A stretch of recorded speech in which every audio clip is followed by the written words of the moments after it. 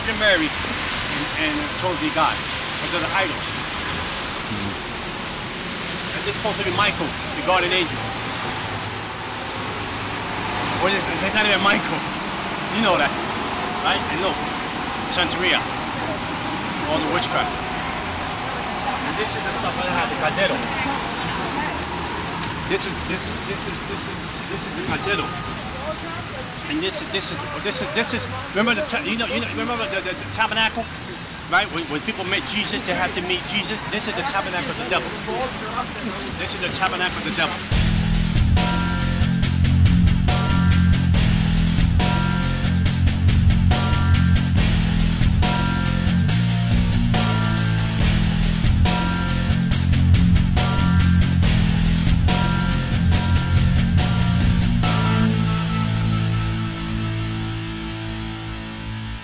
I grew up in a neighborhood that, first of all, the first killing that I experienced feet away from me when I went to go and get a gallon of milk was only 10 feet away from me. They shot the guy like 7 times. They shot him 7 times. As a young boy, I seen killings after killings after killings. In order to survive in the streets of the South Bronx, you had to be a killer. You have to be a murderer. You had to be smart. You had to be slick.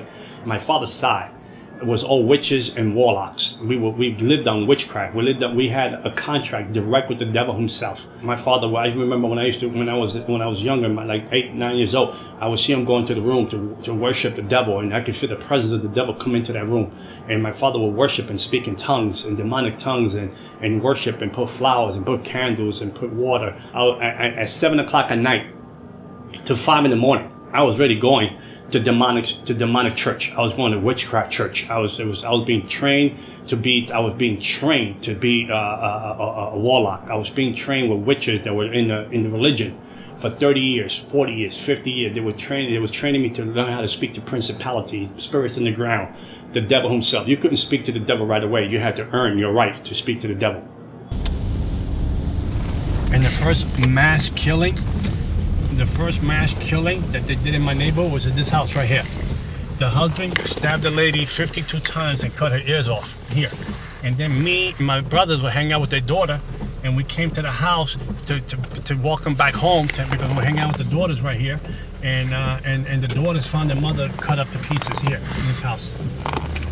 I was in a schoolyard playing with some friends in the schoolyard, and the pastor came, and they had this band came in, and they started singing songs, and people started to gather in the schoolyard, and it was an amazing atmosphere, amazing joy in that schoolyard. And I came from a broken home. This pastor's up on stage, and he's talking about some Bible story and some Bible book, and he's talking about how God loves everybody and all this other stuff. And for the first time, I'm getting kind of captivated. Wow, maybe God does love me. Maybe God wants me. Maybe God wants my family.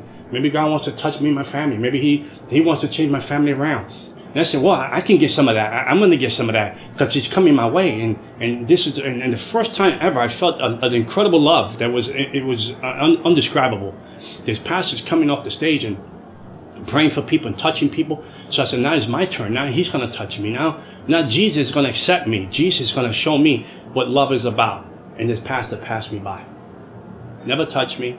Never laid his hands on me. He went down the line, and when he came up to me, he passed me by and touched the other person. And I said, well, Jesus don't love me either. My dad don't love me. Jesus don't love me. We come from a broken home. Jesus, He likes the fact that my mother gets beat up. He likes the fact that me and my brothers go to bed hungry. He likes the fact that, there's no heat in my apartment. He likes the fact that when we go to school, we reject misfits in school. So this Jesus guy, he's just like my father. He's no difference. He's just like my dad. So I went home broken. I went home sad. I remember that a week later, 2 weeks later, I was at a schoolyard, hanging out, playing with a friend of mine, and I heard something fell and hit the ground, and it was a voodoo necklace. So I took the voodoo necklace. It had many colors. I took it, I put it on, and the necklace was my first contract with the devil. We went to a tarot card reading, and when I went to the tarot card reading, as a little boy, at 10 years old, we went in. The lady that was doing the tarot card, the witch lady that was doing the tarot card reading, she got fascinated. Her eyes was fixed on me, and she told this boy, we won him. We want him. The reachers, which is Santeria, want him. Spiritualism, which is spiritualism, espiritismo in Spanish. Santeria is they call it worship of the saint, but it's not worship of the saints, worship of demons. We want him. And if you don't give it to us, he's going to lose his eyesight in 30 days. So my mother was so desperate as a mother. My mother sold her furniture. My mother sold her bed. She sold her bedroom set to get $250 to do my first ceremony, because this lady put so much fear in us, so much fear in my mother, that my mother had to sleep in the floor because there was no bedroom for her to sleep into, because she didn't want me to lose my eyesight. So they initiated me to the dark side at the age of 10 years old. So the first love, the first encounter I had as a 10-year-old boy with the devil showed up and took the offering of giving my life to him, and they put 5 beads around my neck, the 5 worst the 5 worst demons of principalities that are under Satan. They put them right under my neck, which is Santeria. They put them right under my neck, and they said, these are going to be your spiritual guys, and this is going to be your guardian angels, and they're going to take care of your life from now on. This is the building, this corner building here used to be almost abandoned. This corner building here, it's in the book. That I used to go up and down. Me and my brother used to go get the water and the pump. We got the pump right there. All the apartment was all empty. The apartments, all the apartments was abandoned over here. Only me, my family, and 2 other families lived here. And my whole childhood was stolen. My whole childhood was worshiping the devil, going to demon church. I would go to demon church from 7 in the evening to 5 in the morning, being trained by witches and warlocks, colors, principle, rights. Who owns this region? Who's in this region? Who's running this principality? What principality name is this? I had how to channel powers. At the age of 13 years old, I was astral projecting my body. I would leave my body home and go to regions and go into the spirit realm and curse dark side, curse neighborhoods, put spirit of prostitution, spirit of drugs into the neighborhood, homosexuality spirits here, demonic spirit here, spirit of murder, spirit of suicide. I know how to channel all those spirits into the neighborhood. At the age of 15, 16 years old, I was going into hospitals and putting death in ICU, death in one room, so this person couldn't die, because I wanted to be promoted with the devil to move up that ranks, to be the biggest devil worshiper in New York City. The devil became my daddy. He replaced my dad because I prayed and I said, you killed my dad. At the age of 33 years old, my dad got shot in a nightclub in the face for a woman that wasn't even his, when he had to go up and home. And the devil took him out. The devil said, I replaced the old to keep the new. And the devil became my daddy. There was a club here, and my father died there at 33 years old. And we lived over there. And then when my mother lived, when I was 11-year-old boy, there was a store right here in the corner. And the guy got shot right there in the street right there. Right next to the little corner here. The guy got killed there when I went to get the gallon of milk. And I moved up the ranks from devil worshipping. I moved up the ranks. I moved up with principalities and demons to the point that I was able to sit with the devil like I'm sitting with you today. And the devil manifests himself in human form. Or the president would come into the room, and I would speak to the devil all night long. And he would give me assignments.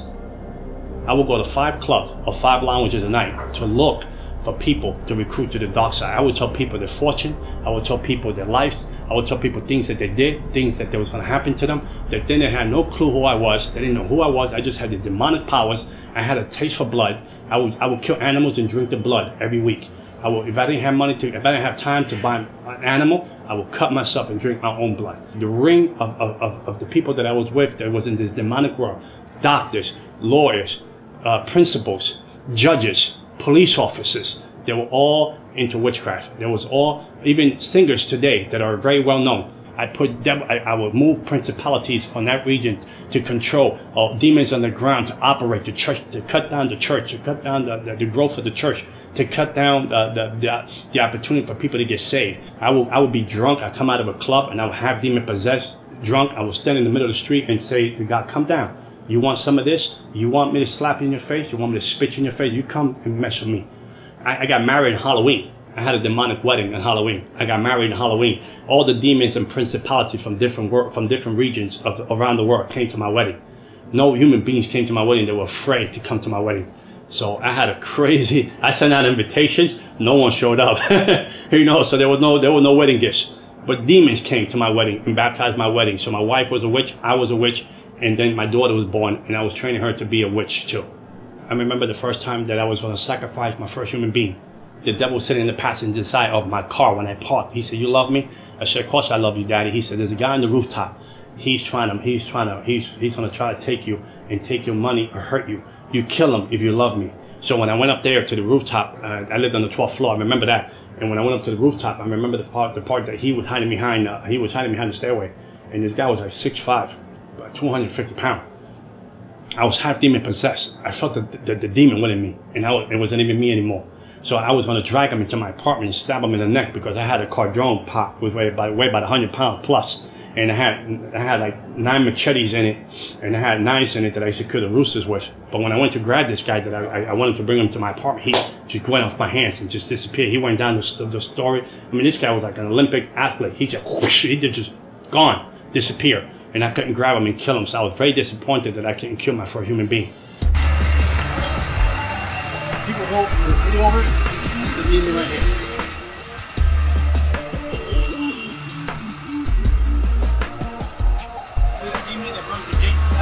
This is the one I was telling you about that is in my book. It's right here. Little demon. Another one. This is the demon that runs Haiti. Principality over Haiti. The one who's over there, principality over Islam. And look at this. Trap the people. The truth. Isn't that funny? The truth will set you free. Ain't this a joke? They put it up there so people can think that they're part of this. What is this place? This is the botanica. This is a place that everyone in the Bronx come here to buy the ingredients to do witchcraft and hurt people and kill people. This is the place. We can go inside. Come on, let's see if we can find something. If I tell you I was going to kill you in 30 days, you prepare your funeral. You was going to die in 30 days. If you, I don't care who you were, I don't care who you knew, I don't care what you call yourself. If you were Catholic and you say you were Christian and you say you were a believer, I was going to kill you unless you had a real relationship with Jesus Christ. And the lady that lived downstairs, she came up and she told me, my husband is cheating. I want you to kill the woman that she's cheating with. Put a witchcraft spell on her and kill her. How much you charge me? I said, well, come back. I'm going to speak to the devil, my daddy, and I'll let you know. Come back in a couple of days. So the lady came back. The devil told me what to buy. He said, buy a coffin box, buy 21 black candles, buy an image of the lady, put her in the box, to do the witchcraft, to kill this lady. So we were going to do her for 21 days. She was going to die. After 21 days, we were going to do her funeral. So when the lady came to me, I said, I'm going to charge you $10,000. I told her to kill the lady. She said, sure. She said, I tell you what, I know you. You've been good to me. I go to your house parties. Give me $7,000. I'll give you 30% off. I said, I'll kill her. I give me 30%. I take 30% off the 10. Give me 7,000. So when the lady was going to leave my house, she said, by the way, she's a Christian. She said, the lady's a Christian. I said, I'll kill her for free. I said, I don't need the money. I said, I'm going to kill her for free. I'm going to teach these Christians a lesson that they're going to learn. I'll kill her for free. I told her, I don't want your money. I'll kill her for free. So I did the voodoo thing. I did the witchcraft thing. And 21 days went by. The lady didn't die. A month went by. The lady didn't die. And I was like, wow, what's going on? I mean, my reputation's online. So I called the devil, I called the demons that was signed. I increased the witchcraft. I increased the witchcraft. I doubled the witchcraft on it so she can die like overnight. Nothing was going on. Nothing was going on. I was home at night and the devil shows up. And I feel the presence of the devil comes into my house. And then the devil told me, we have to abort the plan of the lady that you want to kill. And I said, why would we want to abort the plan? My reputation online. I'm a witch. I'm a warlock. If I don't kill the lady, they're going to think that I don't have any powers. The devil said, you don't understand. The God that she serves said, don't leave her alone. Don't touch her. And I said, who's this God? She said, the God that she serves. So I was so angry. I said, no, but let's get one more week. Let's kill her. And he said, no, the God that she serves said, leave her alone. From the witchcraft that I did to the lady, she should have been dead in less than 21 days. How you doing, man? It's going to grab me when I see it. This is Jezebel. This is Jezebel's religion. This is how it works. See, these statues here, this here don't mean nothing, but it's the demon behind it. So in order for me to identify to this has to be created because I can't identify to a spirit. I can't identify just because the spirit, we don't have nothing in common. I'm humanity. A spirit is immortality. A spirit is a spirit of demon. I can't relate to it. So in order for me to relate to it, he has to put this guy in the middle so I can relate to it because he's human form. He looks like a human being. There's a story behind this guy, so now I can relate to him. So the demon operates to him. Understand? Same thing with these guys here. And then they give themselves names and days and birthdays. They said these are how the American Indians get caught up with demonic forces, and they get caught up into the occult. These are the entrapment of the Native American Indians. But those are statues that the people that use to camouflage the demonic ways and demonic religion. There's nothing here that is holy. There's nothing here. The only thing that's holy here is us standing here. What happens in this place? Like this what? Place here in the back, they do witchcraft, they do voodoo, they do witch spells in the back, they do cleansing in the back. Over here, all these demons, they want you to buy these statues so you can take a demon home. They select the prayers. So they make you believe that you pray to God. Look, see, I used to use this book for selected prayers. They make you think that you're praying to God, but these prayers are not God. They're not godly prayers. There's nothing in the Bible. They say nothing about the Bible. The crucifixion. We had a book in New York, in America. I was the third person to get this book that has symbols of the book, of different demons, of different principalities, of different ways of killing people through witchcraft. And this book was so, no one had a copy of this book. You couldn't have a copy of this book unless the devil signed off on it. And I was the third person that received that book. And I would take symbols from that book and do witchcraft to people and put people and make people lose their mind. I put witchcraft on people, make people get diseases out of nowhere. I put witchcraft on people, make people get leprosy. I put witchcraft on people, make people get cancer. I mean, I did witchcraft to people. I gave people miscarriages. I gave people abortions. I put people in hospital for surgeries that didn't even have to go surgeries. I did witchcraft so people can lose their minds. I put spirits of bipolar, schizophrenia. I put spirits of disease on people. I put suicide spirits on people. I'd be up all night long praying and talking to the devil. When Christians can't even go to church for 1 hour. When Christians can't even pray for 1 hour. The spirit realm is more real than the natural realm. And we fail to see that. And whatever is not covered with Jesus Christ is an easy target to bring down. Like the atheists, I can kill them easily. They were easy to kill. The Jehovah's Witnesses were easy to destroy. Moment later, it was easy to destroy. The people that will walk around and say we don't believe in the devil, they were easy to destroy because they will not seek any spiritual help. I remember the time that Nicky Cruz group came into my neighborhood, and it's called Truce. They would come and do drive-bys in my neighborhood. They would do like worship, and then they would preach a word and go to another corner and do the same thing. And I came after this group to try to bring them down, this group. And they were young kids. They were like 18, 17, 16, 20. I mean, so I said, how dare they play this junk, this filthy music in my neighborhood, today we call worship. This filthy music in my neighborhood. I'm going to go after them. I'm going to destroy these kids. So when I went up to where they were at, there was a wall of fire around them. I couldn't penetrate and touch them. And there was something pushing me back. Every time I tried to throw demonic forces again, there was something that would just push me back. And I was able to touch these kids. And I said, there was something here. It's not right. Something is not falling into place. So I walked away and I left them alone. I didn't want to deal with them. I said, okay, you know, they won this first round. So there's obviously spirits here watching us. Yeah, watching us. Yeah, of course they're watching us. Yeah, and so we're all protected. We're protected. Yeah, we're under the blood, brother. They're none like the blood of Jesus. Okay. Man, we're all protected, but they're nothing that can touch us because Joe said, "What we got a hedge of protection around us, and we can walk into this place and we can chase demons out of here. We can curse this place to the ground in Jesus' name, and there's nothing that the devil can do." I mean, I had so much money. Beautiful cars, beautiful woman. I had it all. I lived in the world that people, my neighborhood they were terrified who I was. They said, if you mess with that guy, your family will die. If you mess with that guy, he don't need a gun. He'll kill your family in his sleep. My daddy was awesome. My daddy was, he knew, he gave me powers beyond I could imagine. He gave me powers that people had fear of me. The police had fear of me. The securities in my neighborhood had fear of me. People that knew that I was the devil's, they would call me the devil's son. I brought Christians to their knees, not to prayer, because they had no power. It wasn't because your God wasn't all powerful. Don't get me wrong. Because your God was all powerful. The vessel was weak. The vessel had no prayer life. The prayer had no fasting life, and they had no relationship with God. There was a form of godliness in the person, but no power. The person was weak. The person had nothing going. He had a Bible. He had the right suit on. She had the right dress on, but there was no connection with Jesus Christ, because you was out of his will, you was out of his promises, and you was out of his divine purpose. And I had you, I own you, I had you as a slave. I broke you, I put witchcraft on you. I kept doing that to Christian after Christian after Christian, after families, after churches. I chased everything down that represented the cross of Jesus Christ.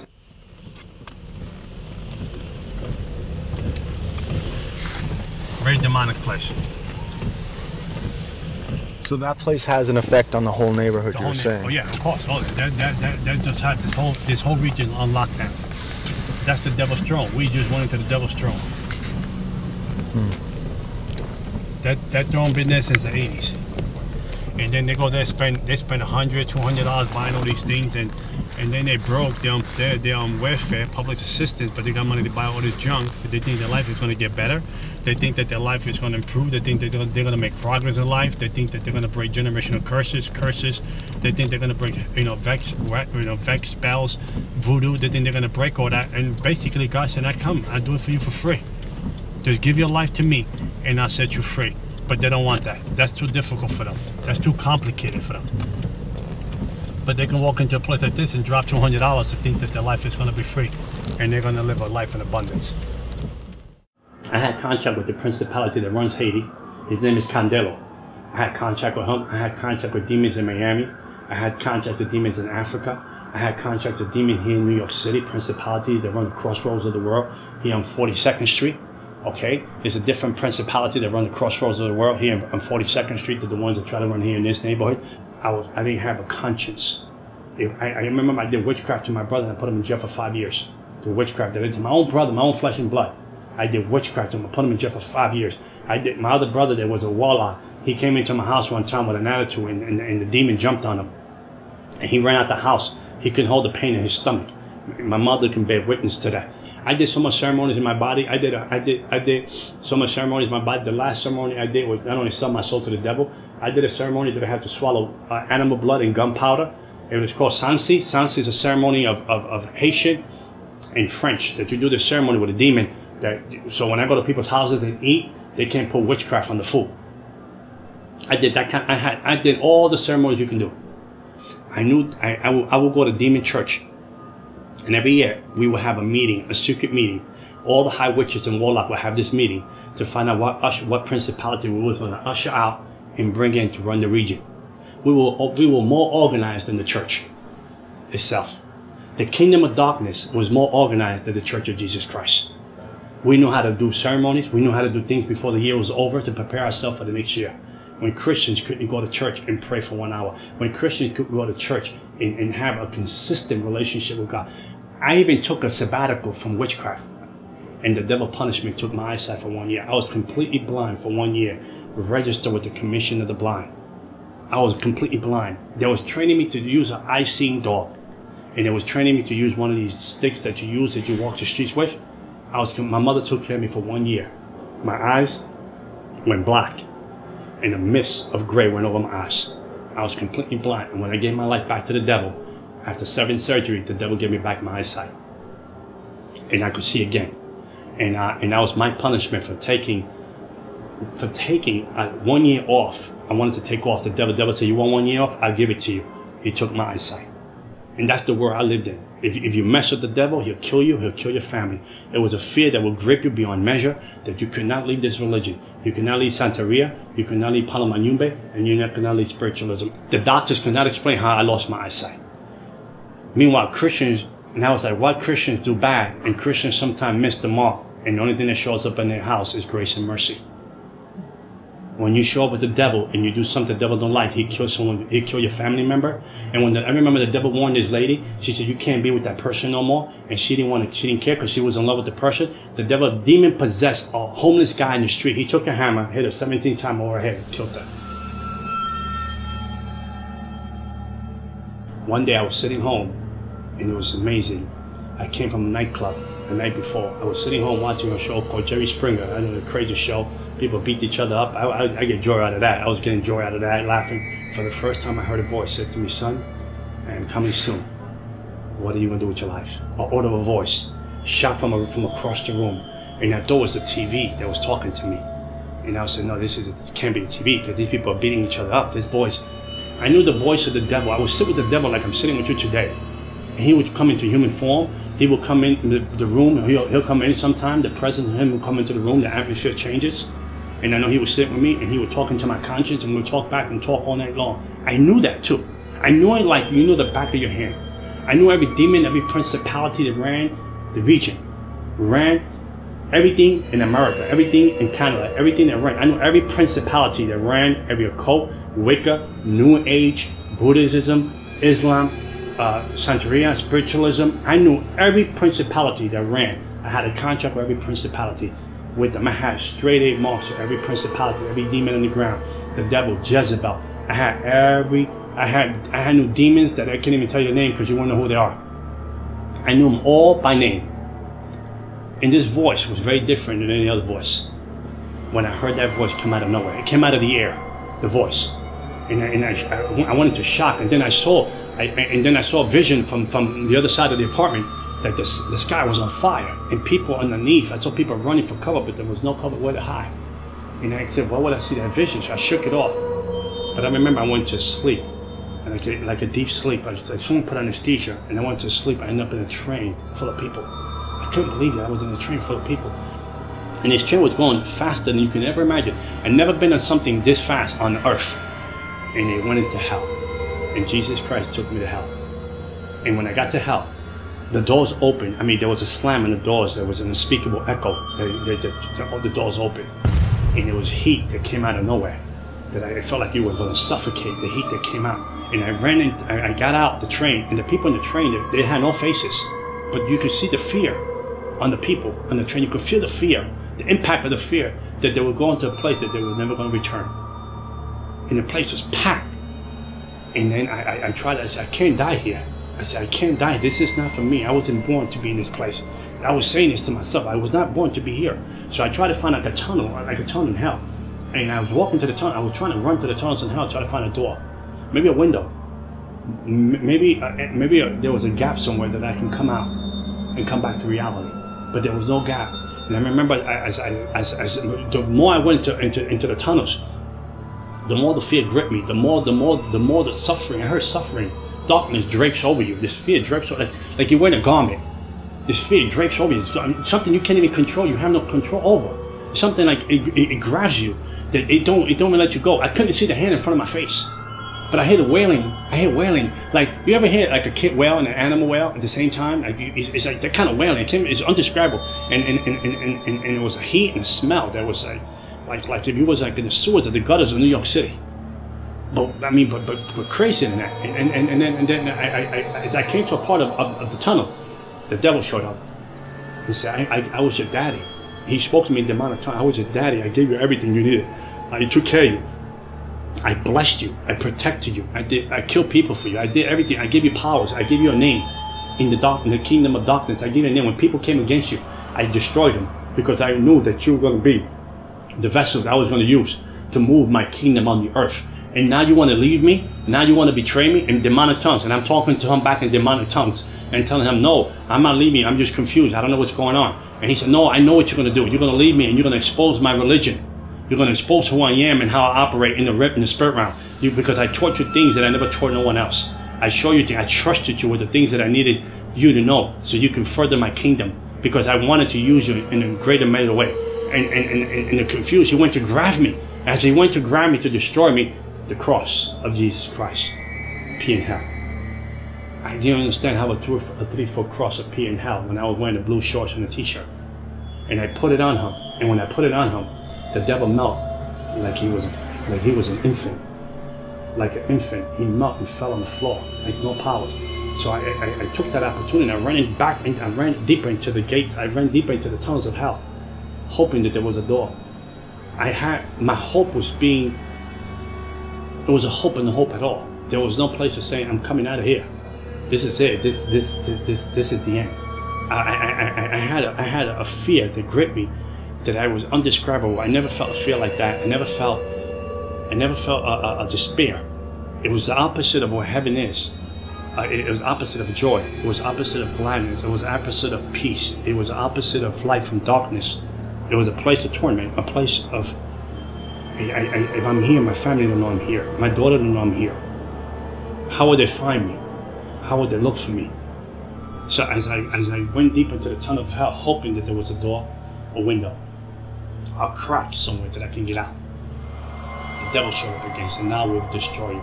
So what I did was, I told him in the demonic language, I got these marks. These are my contracts to protect me, to destroy you. He said, fool, I gave you those marks. Those are my marks that I own you. I own you. No one owns you. I do. And you're going to live for me or you die. And when he went to grab me the second time around, I said, it's finished. I said, this is it. He went to grab me the second time around. The cross of Jesus Christ appeared in hell. There's no greater love than the cross that will come for a sinner like me in hell. So when David said, if I make my bed in hell, he knows I'm there. Grace and mercy showed up in hell. Grace and mercy knew my address. Grace and mercy have a plan for my life. To my despicable, demonic, selfish ways, arrogant, self-centered ways in hell, when I was done for the count, Jesus Christ loved the misfit. And he said, I have a plan for you. I loved you beyond you can ever imagine. And he showed up in hell. And when I woke up, then my spirit came back into my body. I woke up and I bent my knee to Jesus Christ. I had $100,000 witchcraft stuff in my house. I threw witchcraft away. I threw religion away. I threw everything that had to do with darkness away. The people from Haiti, the people from Cuba, the people from Miami and New York said we have to kill him because he knows too much. We have to destroy him. We have to kill him because he knows too much. He's not one of us anymore. And they came for the kill. They did their best. They came for the kill. I would sleep during the day. To stay at night when the demons show up and tormented me for 30 days. They tormented me for 30 days. They would grab me by my throat, pick me off my bed. The room would go cold. I would lay in my bed. I felt another person lay next to me, ice cold, another person. I would look like this and I can feel the presence of that. It was the devil himself laying in my bed. For 30 days, on and off, tormenting, torture, trying to steal my mind, trying to rip my soul out of my body, trying to rip my spirit out of my body. I would tremble at night, like never trembled before, 30 days, and I would cry out. I didn't know how to pray. I said, Jesus, Jesus, Jesus. Didn't know how to pray. I said, may I pray like my sister prays? I heard her in church, she prayed this way. I heard that person pray this way. I would bring all these prayers together to try to put them together like a puzzle, to try to fight for my life. And one day I was in church worshiping, and I would ask the Lord, why you let these people, why you let this happen to me? And one day I heard the voice of God again. He said, I wanted to see how much you love me. And he said, I wanted to see how much you trust me. And ever again, I was tormented by the devil. And I became an evangelist for Jesus Christ. 14 years serving the Lord, and I will never trade it for nothing in the world. And I know that somewhere in Hallelujah Boulevard, there is a mansion for John Ramirez. And one day it says, welcome home, well done, faithful servant. And I tell you, there's nothing. And I'm not talking about Christianity. I'm talking about relationship with Jesus Christ. He is my Lord and Savior. He is my beginning and end. No weapon formed against me will ever prosper. I died when Jesus said I go home. Not because of a witch, not because of a person, not because of heck, voodoo, vex, incantation, none of that can separate me from the love of God.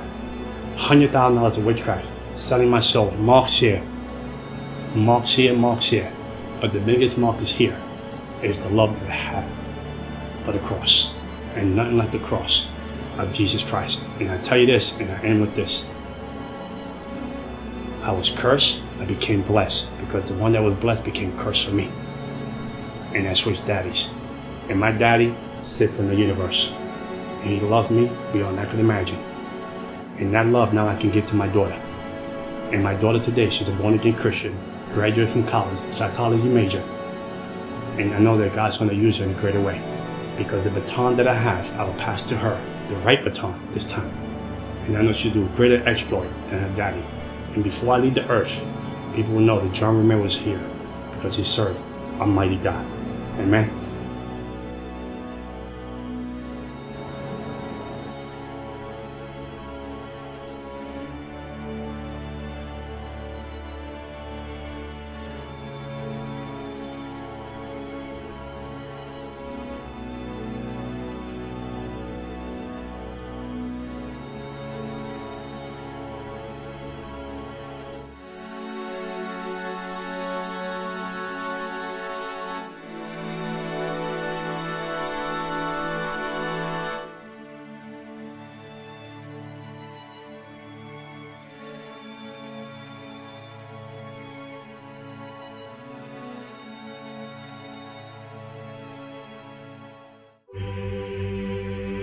What if next weekend, the doors of your church building were chained shut?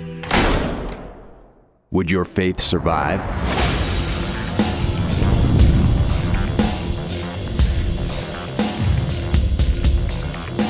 Has Sunday morning church attendance replaced a vibrant, living relationship with Jesus Christ? Have we lost the essence of true biblical Christianity?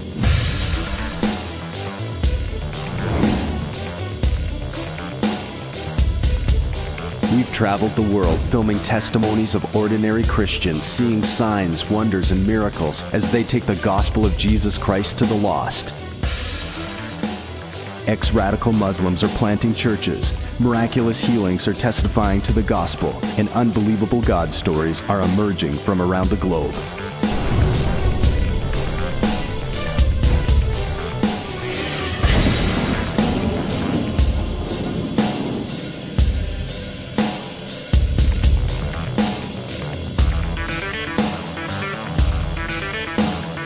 I believe that Jesus died on the cross for more than good Sunday morning services.